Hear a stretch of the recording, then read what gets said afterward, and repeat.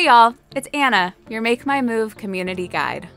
Angola, Indiana is so much more than a vacation spot. Sure, the lakes are pretty, but these locals are the ones making this place so beautiful. Stefan Whitaker was born and raised in Angola.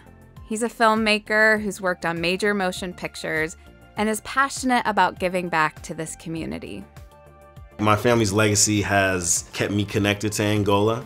The Day family was the first black family to live in the town of Angola, which was really groundbreaking at that time. So yeah, this is Stalker Street. This is the street that I grew up on, my mom grew up on, my aunties and uncles, my brother grew up on.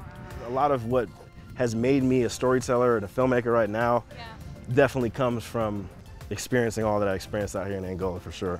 The mound is the heart of Angola, and it was so fun to walk it with someone who's seen it evolve.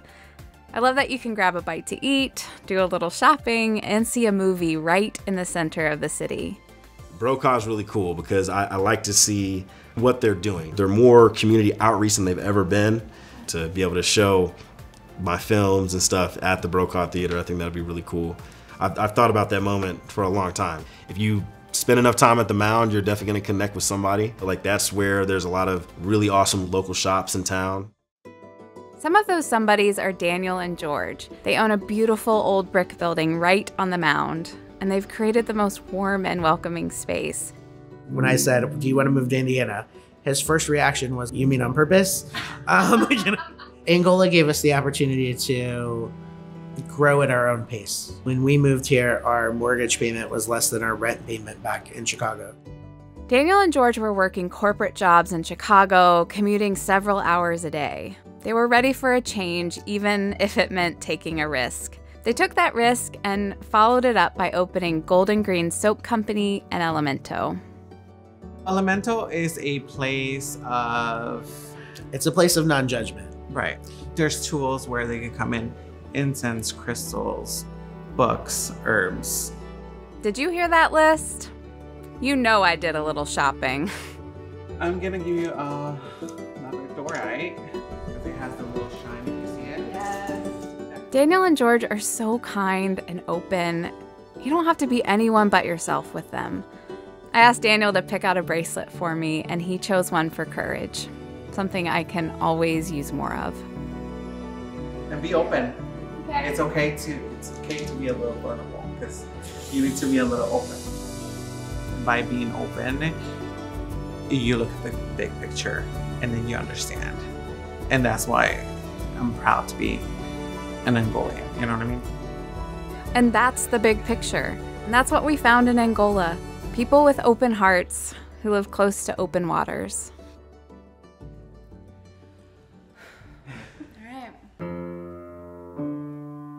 We went to the lakes, and from the city, bustle, fast, speed, here, calm, serene, happy. And I really like that. If you're a remote worker and you are big in the lake life, like you're gonna love it here. There's plenty of lakes to go to. And especially when you hear about Steuben County having 101 lakes, you're gonna probably want to find them all. We connected with Jamie. She's from Angola and is the executive director of the Early Learning Center, one of the sweetest Montessori schools I've seen. She loves spending time on the lakes. Water is like a mediator. You get out there and you just feel the stress of the world just kind of melt. So you have the people that live here, and then the people that we call Lakers, who come and frequent the area, bringing kind of two worlds together. What tied me originally to coming back was thinking about raising a family and where I wanted to raise a family.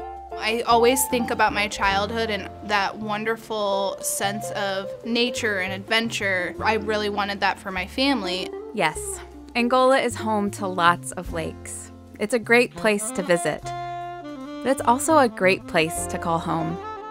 I feel like it has given us the opportunity to be a better version of ourselves. Okay, 1, 2, 3. Come to Angola. Okay, well, it's not gonna work. Okay, all right, okay. you go first. Why don't you say come to Angola, and then I'll just say and stay. Come visit us in Angola. And stay. Because, you know, that's literally what we did.